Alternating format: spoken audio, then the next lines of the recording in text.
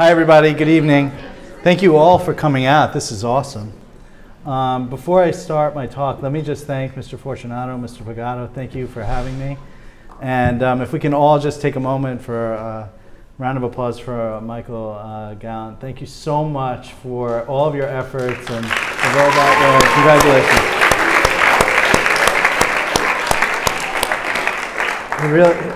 I hope it's not too loud. He really was amazing, and as much as I'd love to take credit for bringing the robot here, he really was the one who made it happen, and I'm very thankful for that. Dr. Miller, thank you so much for including me in this Society of Skeptics talk. I'm going to spend just a few minutes talking a little bit about robotic surgery, and I'm going to call on you guys a little bit and ask you to be a part of a conversation rather than me just lecturing to you. For those of you who were here today, you have a little bit of a taste of what the robot looks like. For those of you who weren't here today, this is not the robot. I know there's a Star Wars fan in the room. Okay, good. So I didn't know that actually until after. What's the difference between C-3PO and the robot that we saw today?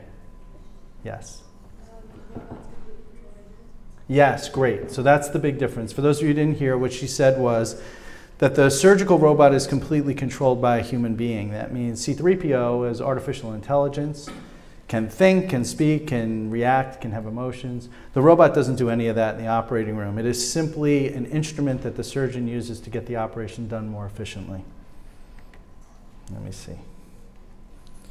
Great. Now, many of you, unfortunately, I'm dating myself, you probably have no idea who these people are. Are there any students in the room who have any idea? Oh, awesome. Thank you so much. Who is it? Yes. Terrific. Very nice. Wow.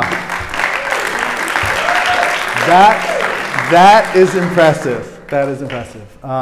Okay, so for those of you who don't know, there was a very long-running television series about surgeons, doctors, nurses that were in a MASH unit in the Korean War. And the reason why I put this slide up here is that the origins of robotic surgery actually was from the Department of Defense and the military. The idea was that, in principle, if a soldier got injured in wartime, a group of techs could set up the patient in an operating room, and the surgeon actually did not have to leave the United States. Through remote control, they could operate the robot from Washington, D.C. and not have to be in harm's way. That all came from the use of these very large satellites, which are still up in place from NASA. They're communication satellites, and they're used not only to transmit the internet in an extremely fast way, but they're also used to take pictures of both the United States and other countries. In fact, these satellites are robots in and unto themselves. Someone can sit in a control pod in Houston and using levers and switches can make the satellite make changes similarly to the surgical robot that we use now. Does anybody know what the building on the left is? Nobody knows? Wow. Faculty. Do any of the faculty know? What is it? It is not the Louvre. It is the same architect. It's I.M. Pei. It is in the United States. This is the Rock and Roll Hall of Fame. Right? It's in Cleveland, Ohio. Now, does anybody know what the building on the right is? It's a pyramid. And does anybody know where that is? Excellent. Awesome. Right outside of Cairo. So why put the slides? Well, actually, part of my training was at the Cleveland Clinic, which is a pretty famous hospital in Ohio. And we did operations sitting in Cleveland, Ohio, with patients in Egypt and in the United Arab Emirates by remote control. A Department of Defense satellite, like the one you see there, transmitted the internet in super high-speed communications. This is in the year 2000. And we could operate on patients that were literally in the opposite side of the world, sitting in Cleveland. The idea, in principle, was supposed to be, not just for the military, but also if there was a really good surgeon, for example, in California, and someone in New Jersey wanted that surgeon to do their surgery, you could dial it in on the internet, and the guy could be sitting in or woman could be sitting in California and do the operation with the patient on the other side of the country. Then there was a very big event that happened in 2001 that made all of this go away very quickly. Can anybody guess what that was? 9/11. Great. Why would 9/11 affect that? Can anyone think of a reason why the program would get shut down? Go ahead. Not a bad thought, but that's not the reason why, actually. Yes. Say that again? Not a bad thought. Also, she said the antenna on the building. That's not the reason. One last try. That is a great thought, actually. For those of you who didn't hear, he said that there was a fear of hacking the robot. We still worry about that, by the way. But that's not the reason. The reason is that as soon as 9/11 happened, all of the satellites that we were using to transmit our signals were sent over Iraq and Afghanistan to try to find Al-Qaeda. I went down to Ground Zero as a surgeon, was there only for a couple of days, and when we came back, the whole system had been shut down because the Department of Defense needed those satellites for more important things at the time. But it's important because a lot of funding for cancer, a lot of the medical advances that we make are funded by the military. So part of the geopolitics of this talk is to remind everyone that declaring a war or sending soldiers to other parts of the country actually is not just about that. It affects all parts of our society, including healthcare. Now, what's cool about the robot? Why do we use it? This is the same surgeon doing the operation 3 different ways. On the very far left is what we call a laparotomy. That's a big incision through the middle of the abdomen. It hurts. It has a longer recovery. The surgery takes longer. You're typically in the hospital for at least 3 or 4 days, if not longer. And it takes a full 6 to 8 weeks to really get back to your job or back to life or back to sports. So somewhere around the maybe early 70s, early 80s, we started to utilize a technique called laparoscopy. Laparoscopy is minimally invasive surgery. It's tiny little incisions, similar to robotic surgery. But the disadvantage of that is that you have to stand next to the patient. And for someone like me who will do 12 surgeries in a day, that's a very long day. You get tired. You have to wear a mask. You have to wear a gown and gloves. It can be kind of arduous and take a long time. But the advantage of minimally invasive surgery is that whereas patients were in the hospital for several days, now all of a sudden they're going home the same day, and the recovery is much shorter, sometimes as short as a week or 2. Now on the right, the very far right, is the Da Vinci robot. Many of you sat in it today. I will tell you off the record, you can hold on the recording equipment, you guys are way, way, way better than any surgeons I have ever trained, ever. It is amazing what your skill set is. I wouldn't encourage you to keep playing Fortnite, but whatever you're doing, it's working. And you should be aware that, and I hope that many of you that maybe didn't consider being a robotic surgeon in the future will realize that you have a hidden talent and maybe you want to consider pursuing it. But you can see the surgeon on the right is not wearing a hat, is not wearing a mask, not wearing gloves, can sit down. I can play Coldplay in the background.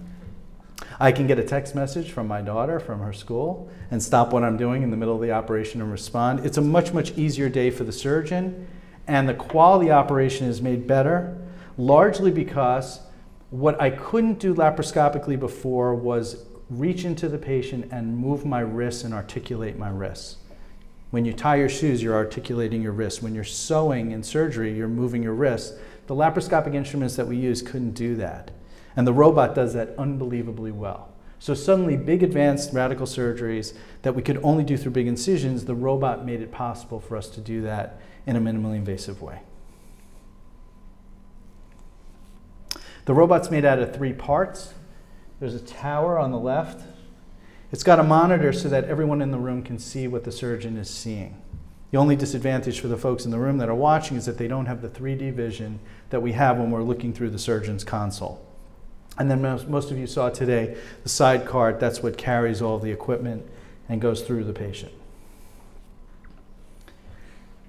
Now, because we couldn't do the operations remotely, we lost our internet connections. We didn't really have the technology or the bandwidth on the internet for fear of hacking for the person who suggested that upstairs. What ended up happening instead was that we ended up making a lot of robots and putting them in a lot of hospitals. In 2018, you'd be hard-pressed to find a hospital without it. Roughly every 30 seconds, a robotic surgery starts in the world.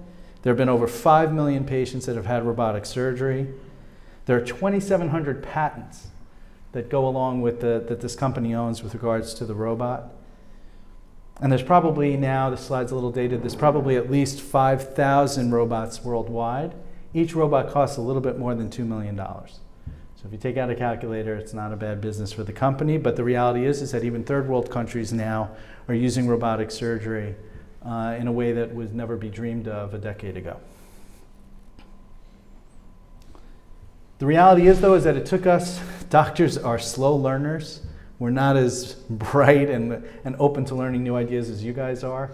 And even though the robot came into place around 2001 or so, it took us over a decade to get to a point where more hysterectomies were being done robotically than open. The red line is open, the blue line is robotics. Now, for somebody like me who does a lot of hysterectomies, about 85% of them are robotic and the rest are open. And just like the iPhone, there's a new robot just about every few years. And just like the iPhone, when the new robot comes out, everybody wants to buy it. And with each new system that comes out, there's a new bell and whistle. So I'm going to show you a little bit in a moment about the newest version and the advantages of it, but suffice to say that with each new technology that comes out, for example, the original robot we used didn't have high definition optics. And many of you will remember that to buy a high definition television was like $7,000 or $8,000. Now it's $700 or $800. Those high definition optics are available now and they're in the latest version. So what's the future then? So many of you saw today that the robot has multiple arms, and for each of those arms we require about a ½ inch incision to pass the instruments. You still end up with tiny little scars. It's hard to get around that with a multi-arm robot. The newest robots have only one arm. We do hysterectomy now through the base of your belly button. No one will ever know that we were there. And you go home the same day, the operation takes less than an hour. I'm going to show you just a brief video of what that new robot looks like. It's just coming out next year. One instrument passes through the patient and then the camera can look around with the surgeon's fingers. You can tie knots, you can handle needles, you can do all the things that we do surgically. I should have mentioned at the beginning, there's no gore and guts in this talk, so don't worry. Someone upstairs is a little worried about that. So this is the newest platform that's coming out, and best believe all of the hospitals are going to want it because patients are not going to want to have any scars after these types of operations. They're going to want to have a completely naive appearing belly. I am a proud Blair dad. Be petty, please. We're all watching you. We are all rooting you on. I'm going to show you a brief video of an operation that I did just a couple of weeks ago. And I promised my daughter that if anyone is a little squeamish, there's nothing really bloody or horrible. But before I show it, this is a moment if someone wants to look away or walk out, you're welcome to do that. Anybody want to do that? Don't feel shy or bashful. It's not a horror movie, I promise. Okay? All right. So what are you going to see? So this is a lady who has a uterine cancer. She's going to have a complete hysterectomy and she's going to have lymph nodes sampled. The operation will take approximately 25 minutes to do. We're going to remove the uterus, cervix, tubes, and ovaries. And you're going to see a flipping of the screen between a very black image to a brighter image like this. Let me explain what that is. I don't have a pointer, but what you can see is my right hand, my left hand has instruments in it. The right hand has a device that seals arteries and then cuts between the seal, so there's no blood loss during the operation. And you can see that there's a green dye. This is the cervix, which is the lower part of the uterus, the body of the uterus, and then the tubes and ovaries on either side. The reason for the dye is that we're going to identify something called the sentinel lymph node. That means we're going to identify the lymph node that is most likely to have spread of the cancer. If there hasn't been any spread to that lymph node, then we know it's very unlikely that there's been spread to anywhere else. And as the surgeon, I'm going to flip back and forth between a laser optic that can see the dye very bright versus a regular high definition image like this. Okay, it's only 7 minutes. I'm going to just sort of fly through it. So here now you see we're flipping back and forth, and you can see the lymphatic channels where the dye is traveling through the lymphatic channels to the lymph nodes. Cancers in general spread to lymph nodes, so we want to take out the lymph nodes that we're most worried about. For those of you taking physics, you're going to learn about energy sources. This is an electrical device that passes an electrical current through the tissues and cauterizes as it works, so there's no bleeding. I won't get too caught up in the anatomy, but what you're going to see is a very large artery in the middle of the screen that goes up and down, That's the external iliac artery. It's the only blood supply to her leg. It would be very bad to cut that artery. But you can see that the lymph node that's sitting right on the artery glows bright green from the Firefly technology from this dye. And I'll flip back and forth as I'm operating. You see how it's bright green. I confirm that's the node, and then I'm plucking it out.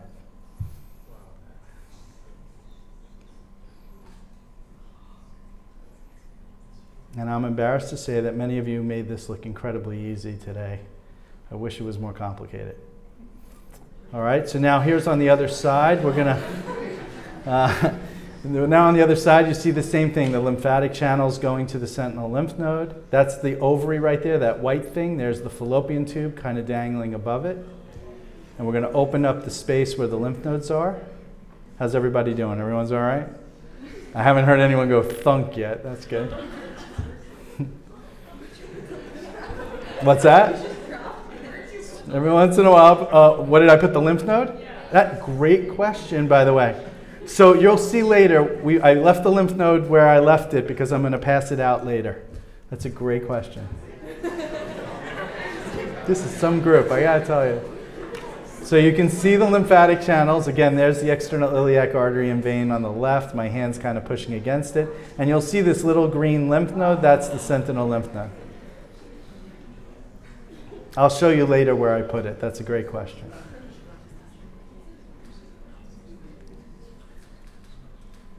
See how it glows green. This is the sigmoid colon, and you can see there's a lymph node right next to the aorta that's glowing green. That's a para-aortic lymph node.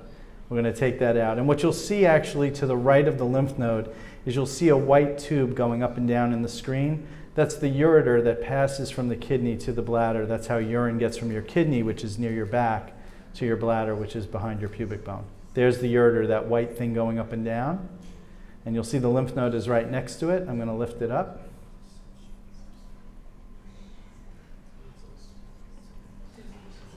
That's the aorta, that pumping vessel right there. It's best not to hurt that during the operation. So we're plucking out, right. So we're plucking out that lymph node. And then all of the lymph nodes and the uterus and everything gets sent to a pathologist, and the pathologist will let us know if there were cancer cells in those lymph nodes. That's the inferior vena cava. That's a very large vein that goes through the middle of your abdomen. Also not a good thing to break while you're doing the operation. If I cut into it accidentally, then I got to stop the bleeding. If it's open, I put my finger on the bleeding. That works pretty well. But in laparoscopy and robotics, I have to sew it closed.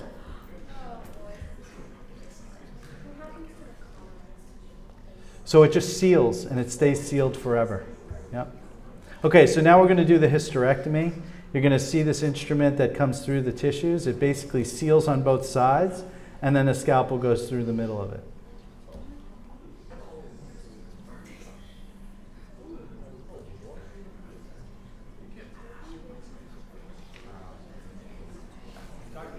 Yes? How many different attachments are available for you? I mean, this is very different than what you're using before. Are there like how many different how many instruments are there?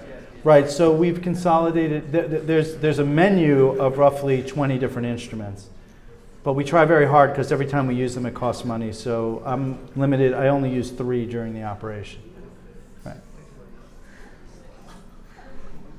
Now you see it's a little smoky and then the smoke clears. That's because the electricity creates heat, which makes steam, and then that smoke goes away. This is the uterine artery, it's the main blood supply. This is the bladder. We're going to take the bladder down. Don't look, Abby.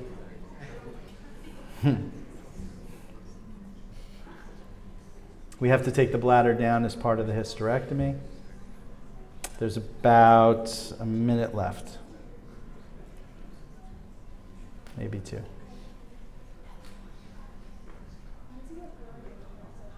What's that? Because the steam gets up against the camera lens. You see, then we clean the camera, and then all of a sudden it's more clear. Now, remember that the uterus is at the top of the vagina, so we're going to cut through the vagina. I have a blue device in the vagina, so we're cutting on that. And that's how we separate it from the patient. How's everybody doing? Everyone's still here. That blue device is a plastic device that's inside the patient that allows me to know where to cut. We put that in before we start. Lots of oohs and ahs. Abby's giving me the this sign up there. You guys will make it through this. We're almost done. Mr. Priato. How many of these surgeries would you do in a day? So that's a great question. I've done about 7,500 of them roughly, and I would say on an average day it's around 10 or 11 hysterectomies a day. 3 operating rooms, so I don't have to be there for the cleaning. So now we pull it out through the vagina, right? And then an assistant puts a bag in. We put that's where the lymph nodes go. The lymph nodes go in the bag, right? Almost done. You're doing great, guys. You'll never forget this, skeptics, I promise. I promise. And then with the robot, this is kind of the miracle of the robot. We sew it closed. And those stitches absorb. You don't have to take them out. They're there for a few months, and then they absorb and go away. Mr. Fortunato. Does insurance cover it is the question? Oh, great question. So the insurance companies will not compensate the hospital more for using the robot. But the advantage of the robot is that if you do traditional laparoscopy, it could take an hour or 2 to do the surgery, whereas robotically we're much faster. And it costs us about $71 a minute in the operating room with labor and everything that goes into it. So an hour all of a sudden is an enormous savings for us. The other frustration is that because so many patients go home the same day, the hospital no longer gets compensated for an inpatient stay. It's an ambulatory procedure. And that affects the economics. But we want to do the right thing by the patient, and the economics of it becomes sort of a secondary endpoint. Yes. All right, cool. All right, time for questions. No, the green's a dye that will be absorbed over time and will go away on its own. The thing that's weird, it's a great question, it's cleared through your urine, so the patient for the next couple of days will pee green. But then it eventually clears and it goes away. The dye was injected to try to identify the sentinel nodes. That's why they glowed so brightly, because the dye was absorbed and then traveled to the lymph nodes that are most at risk. Great. Upstairs. Can you stand up so I can hear you behind the glass? I'm sorry. How long would it take someone to recover from that? So you're typically in the recovery room for about an hour and a half. You go home from the recovery room. You're up and walking the next day. You can go up and down stairs. You can eat and drink whatever you want.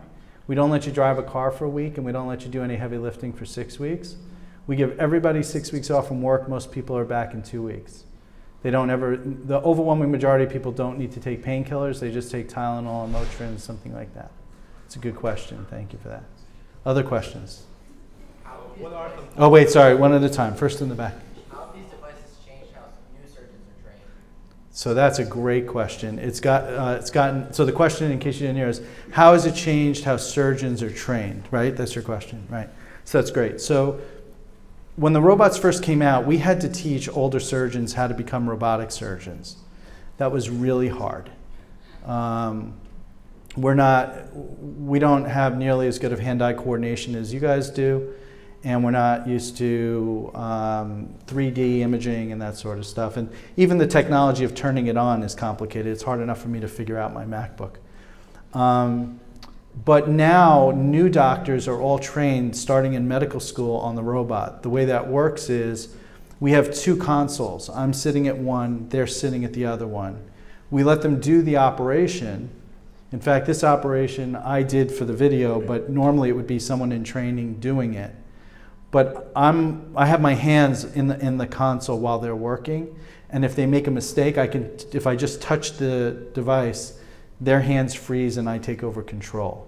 So for those of you who haven't done driver's ed yet, it's kind of like that, where someone's sitting next to you, they can slam on the brakes if you're going to drive off the road. It's kind of the same thing here. So that's a long answer to your question, but the reality is that almost all new surgical residents, regardless of what discipline they're in, are getting trained in the robots so they're ready to go by the time they finish their training. Did you have a question here? What are some obstacles for us to apply artificial intelligence and perform a completely robot-operated operation? So these questions are awesome. You know what's amazing is I give these lectures to surgeons, and I give these lectures to residents, and I give these lectures to medical students. And you guys have way smarter questions than any of them do. Really, kudos to you. So the question, in case you didn't hear it, is how far away from the robot actually doing the operation, not just the surgeon controlling it? Many of you may or may not know that when you fly on a jumbo jet, the pilot actually never touches the controls of the airplane. He flies it to the end of the runway, he pushes a button, the plane takes off, flies the flight, and lands itself. And then at the end of the runway, the pilot turns off the autopilot and taxis it to the gate. And if you asked a pilot 15 years ago, what's the chance that a computer is going to do the whole flight all by themselves? They would say, I'm sure there's no way that that's ever going to happen. I think we're probably about 15, 20 years away. I think what you'll see over time is that we'll learn that the robot can actually do the operation better than we can. And the real purpose of us being there is just in case the robot breaks down or doesn't work, that we can be there from a safety standpoint for the patient. But everything in medicine, like you see, even when the robot came out, it took almost 10 years before we really started to use it properly. And there is no platform right now that has artificial intelligence, although there's really been one company in the world, Intuitive Surgical, that's been creating these devices. And Google and Johnson & Johnson just signed an agreement to develop their own surgical robot, and I'd be shocked if it doesn't include a component of artificial intelligence as part of the platform. It's a good question. Yes? Is this robot designed for all, can you do all types of surgeries or just certain? Another great question. So the question was, does this robot, can this robot do all sorts of types of operations, or is it just for a certain spot? So right now, this device is used mostly for abdominal and pelvic surgery. It's used for open heart surgery. It's used for lung surgery. It's used for some ear, nose, and throat operations. Northwell Health, who I'm a part of, just last week did the first robotic breast cancer operation. The only place where the Da Vinci robot really has a competitor that is not used is for brain and spinal cord. There are other robotic companies that have sort of captured that market. And the use of the robot right now for, I noticed there are a couple of students who have had sports injuries. The use of the robot for orthopedic surgery is still kind of in its infancy. It's not really there yet. It's a good question. Yes? Have you ever run into any limitations using the robot wirelessly over long distances? So we only did those cases back in 2000. It's also a really good question. There's so many robots now locally at each campus, at each hospital, that remote surgery has not really taken off at all. When 9/11 happened and that opportunity sort of set sail, if you will, it forced hospitals to get their own platforms, and that's why there are so many around the world. What we're seeing, though, is that the training to become a robotic surgeon takes so long that there'll probably be fewer and fewer robotic surgeons nationally, and there may be, simply out of demand, a need for one surgeon to be able to operate over large geographical areas. But as of today, it's not known that people are doing it over an internet connection the way it was initially intended. Yes? What other advancements are happening at the intersection of technology and healthcare? Wow, that's a really good question and a really long answer. But I would say with regard, in all fields, cancer and the medicines that we're using, the use of stem cell transplants, there's so many amazing things happening at once. You know, when the Human Genome Project was completed during the Clinton era, it really opened up a whole world of science. You know, I was sitting last year in Parents' Weekend, I went to an honors biology class here. You guys were learning about enzymes and optimal pH and optimal temperature. You have no idea how relevant that is to what I do every day. And I tried to make this plea to the classes that were there. It is amazing. I wish I could do high school all over again, is the truth. Because honestly, the stuff that you're learning here now is so incredibly relevant to what we do every day. And some of those advances, to answer your question, come out of that. Like the robotics lab that's here. Something's going to come out of that lab that all of a sudden is going to go viral, and it'll affect all of healthcare. And I'm absolutely certain of that. So between high definition optics and fiber optics and wireless and Bluetooth and all the stuff that you guys are sort of used to using every day, medicine will continue to advance very rapidly. And the world is a smaller place too. You know, what they do, we know when they do something new in England, we know immediately. I review a lot of videos for quality of surgeons that operate all over the world. We watch their videos like this and we critique them. I see things happening in India that are amazing that we would never have thought of to do here, and we're learning from all over the world how to do those procedures. Yes? How big are those tools? So the width of the trocar is 8 millimeters, so a little bit more than ½ an inch, and that's about the width of the instruments that we're using. You end up with tiny little incisions. Sometimes you can hardly tell if the patient had surgery before. Yes? What mechanisms give the robot its precision? I'm sorry, I asked the question again. What mechanisms give the robot its precision? Well, I wish I was a mechanical engineer. That sounds like a robot person asking me a question that's way over my head. I will say this though, because it's a digital signal from the solenoids that are taking the input and then transmitting that to the robot. For example, if you're a surgeon and you have a really shaky hand, you can set a setting on the robot that will, if my hand goes like this, the robot will do this. And so some of that solenoid technology and dampening and the fact that it's all ones and zeros and digital messages allows us to affect the quality of the surgeon. The one shortcoming of the machine, I think, is that it doesn't yet tell us what we're feeling. We don't get a tactile sense back from it yet. That's the next generation of robots, will be that the data will be going in both directions rather than us just telling the robot what to do. Up top, hi. Is there ever an incident where open surgery would be more beneficial than robotic surgery? Right, so that's a good question. So is there ever an instance where an open procedure is better than a robotic procedure? We're about to have an oh my God moment. Are you ready? You ready? So the largest ovarian tumor I ever took out was 174 pounds. That's big. That's more than probably most of you. That requires a wheelbarrow. You can't take that out through tiny little incisions. The patient came into the hospital weighing 310 pounds and she left weighing 140 pounds. So there are certain situations, very big tumors, that you just can't get them out through tiny holes. Right. Yes? Since you only sort of have the close camera angle and the person's not physically next to you, does it ever make it more challenging to sort of orient yourself in what you're looking at in the body? Okay, so if I understand your question, because I'm not near the patient, right, is it ever difficult to remind myself of the orientation of how the camera is? Do I ever get lost, is sort of the question. Yeah, that in fact actually very rarely happens. The only time when that happens is if you've had a lot of prior surgeries or if you've had radiation or other types of treatments, you can get a lot of scar tissue where things are kind of glued together and it's hard to tell what's what. But it doesn't really happen often. There is a little sensor on here. I don't know if you can see it. You see all the way at the top, there's a little camera that's kind of tilted clockwise a little bit. So that's constantly reminding the surgeon what the orientation of the camera is compared to the horizontal. Because there are sometimes actually where you tend to get a little tilted like this and you forget that you're that way. And the visual cue of that icon reminds you to come back to center. Right? Yes? Yeah, so that's a question that almost every patient asks, right? Because they want to know, are they really going to go home the same day or are they going to end up with a big incision?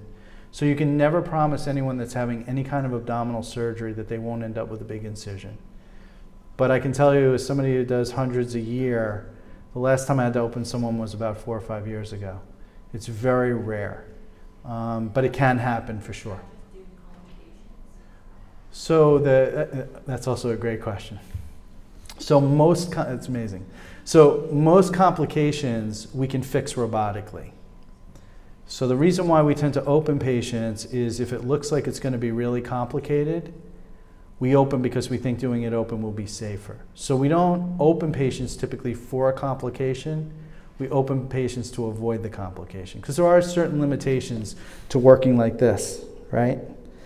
That if I can get my hands in and I can get more exposure and more space, sometimes it's safer and I think it's better for the patient. So one of the students asked today, I thought was a really, really valid question. Actually, to be a really great robotic surgeon or to be a really great surgeon in general has less to do with what cool things you can do with the device. It has more to do with talking to the patient and examining the patient and deciding if they're a good candidate for robotic surgery. So the main reason why we don't open a lot of patients is because the patients that we think aren't good candidates, we would not have taken with the robot in the first place. Does that make sense? Yes. Yes. Could a veterinarian use this instrument on animals? Dude, that is an awesome question. What is going on here today? You know what, we should, if this is being recorded, can I please bring this back to the medical school and embarrass all of them? Because this is amazing. Well, that is such a great question. So these devices were approved only in human beings. But there are minimally invasive surgeries that can be done on animals, depending upon how big the animal is. I had to do, this is such a great story, it's a quick anecdote, and if I'm running out of time, can you please just wave at me and say stop? So I had a patient once that weighed 675 pounds. And the problem with that was that she was too heavy for the operating room table. So where would we operate on her? If we can't operate on her at the hospital because we don't have a table that's big enough, where do you think we did her surgery? Where? No, not a bad guess, but no, it's a sterile operation. Where? At the zoo. Because they do laparoscopic surgery on gorillas and elephants and tigers and all that stuff. And you know, it's a really kind of quick anecdote. You'll get a kick out of this. Is that when you operate on human beings, the anesthesiologist is in the room with you. But when you operate on at the zoo, the anesthesiologist is behind a glass wall. Because when the animal wakes up, nobody wants to be in the room with the animal when it wakes up. So they're completely outside of the room doing it through glass. It takes a little getting used to. That was a very good question. So they do have robots and instruments for animals, but not this one. Right. Good. Any other questions? Yes? Was there ever a moment when you objected to the idea of robotic surgery? Was there ever a time where I objected to the idea of robotic surgery? Full disclosure, absolutely yes. I was really fast at doing these operations laparoscopically. The equipment was really expensive. I thought the setup was going to take forever, and I thought it was going to slow me down. It took me a few years to start to see the value of doing it this way. And I think most doctors and lawyers and architects and others get into sort of a pattern that they know works for them, and to get them to change can sometimes take time. And I was certainly one of those people, yes. Other questions? Yes? Is the goal of robotic surgery that there would be no part of the body that could be deemed too dangerous to operate in or inoperable? So the question is part of the rationale for robotic surgery that there are parts of the body that previously would have been considered too dangerous to work on and now all of a sudden it's easier? I think the short answer is probably no. I think, you know, if you can't, the robot's basically a fancy way of doing the operation that we could do open or laparoscopic. It doesn't suddenly make exposure or anything so much better that the risks would be justified, right? Yes? Do you think that Da Vinci Code ever strategically allocates technological advancements in order to make more money? Wow. What is going on here tonight? Yeah. They got stockholders, shareholders, and everything. I mean, listen, there's an enormous benefit to this technology. Could there be some motivations by private companies to do what's perhaps more business sound and maybe better for the better good? Sure, they could give the robots away. That would be good for everybody, but they don't.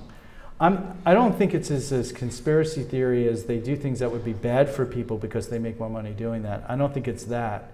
But are there strategies and markets and calculations that are made before rolling out new technologies? Same thing with pharmaceutical companies and others? Absolutely yes, I would say.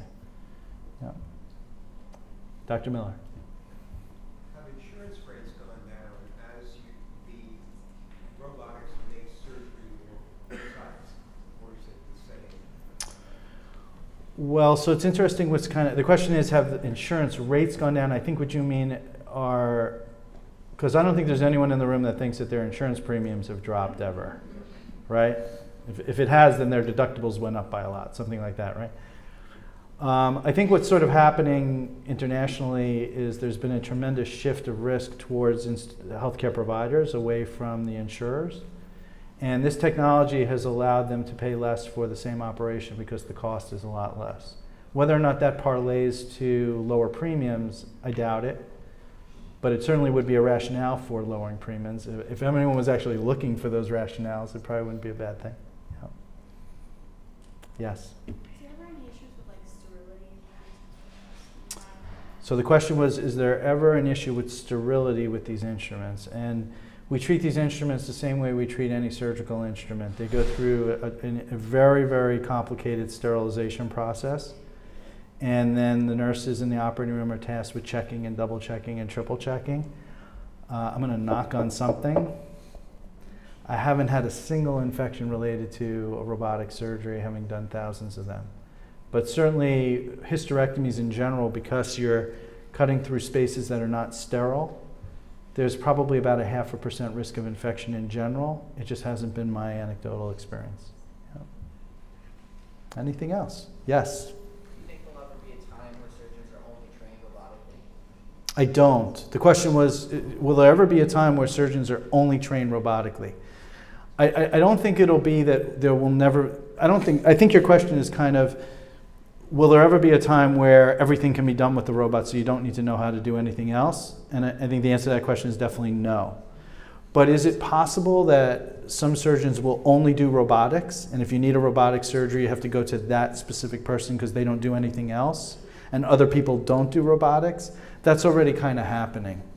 And I do think that is part of the future for sure. Yeah. Okay? Yes? I don't know if I missed it, but how do you determine who's a good candidate or who's not a good candidate for robotic surgery? I have one of those magic 8-ball things. And if it says my sources say no, then it's a bad idea for sure. That is really why it takes so many years of training to be qualified to get privileges to do these operations. It is a multifactorial thing. It partly has to do with the health of the patient and what his prior surgical history is. It partly has to do with the size of the thing we have to take out. It partly has to do with some of the logistics that go along with. For example, we use, in chemistry class today, we talked about the fact that we use carbon dioxide to blow up the abdomen. And for example, someone who's a very heavy smoker, they retain a lot of carbon dioxide as a baseline, and so they tend to be harder patients to operate on because of their other health issues. So there's kind of a lot that goes into those decisions.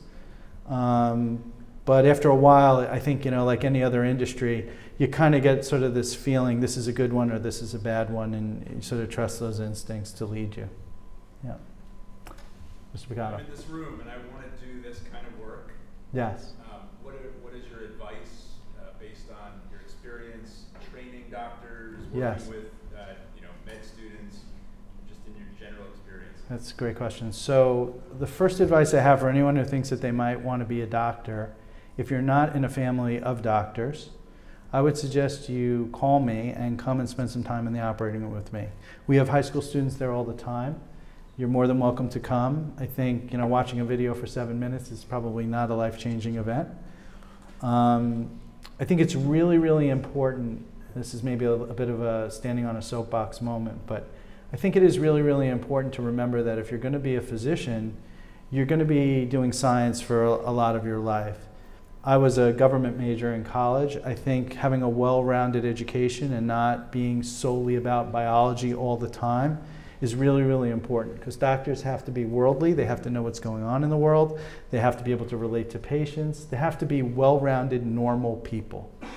And I would just caution you that if you spend too much of your time at this point in your career focused on, I want to be a doctor, I want to be a doctor, I want to be a doctor, you'll miss the relevance of the other things like the arts and government and history and language that are so vitally important. For example, I'll share with you something, I'm a little embarrassed. I got a D in Spanish in high school. That was a disaster because you can't be a doctor in New York and not speak Spanish. So actually when I was in college, I went to live in Spain for 6 months because I didn't take Spanish seriously when I was in high school, and it was, I think, a tragic mistake. So that's a long-winded answer to your question. I will also tell you this, though. I think it's really important to be a good student, because medical school is competitive. When you go to college, it's important to have good grades. And the one mistake that I think some people make when they know at a younger age that they want to be a physician is they feel like they have to do the chemistry and the bio and the organic chemistry and all that stuff very early in their college career. And they end up in a situation where they're with seniors and juniors where it might be easier for them and it's competitive and more difficult. I would suggest that when you go to college, maybe your educators won't agree with me, that you start off taking the basics and get a good GPA in the beginning, get adjusted. You guys will have an unfair advantage because this is as close to a college environment as I think anyone can experience in high school. But there will still be an adjustment, and I think it's really important to get good grades and get settled in before you start tackling organic chemistry or some of the courses that are known to be killers and absolutely necessary to get into medical school. And the one last thing I would say is there's sometimes a temptation, I think, to enroll in programs that shorten your undergraduate years as a combined undergraduate medical school thing. You know, in Europe, the way it works is when you finish high school, you have to pick your career trajectory. And you go right from high school to medical school or to law school, whatever. And there are some real advantages to that because you get done faster, but I think you miss out on the advantage of your undergraduate education and all the other things it has to offer you. And I would discourage people from trying to take that shorter track. I don't think that year in the big picture means a lot. And by the way, I know this is kind of a hot topic lately, but I think a gap year is a great thing. I just think, I'm not so sure about right after high school. I think a lot of people do it between college and medical school before they go to graduate school to kind of enjoy life and see the world a bit before they get into graduate school, which tends to be really hard and a lot of hours. All right? Great. Hey, thank you all for coming. Those were great questions. Thank you.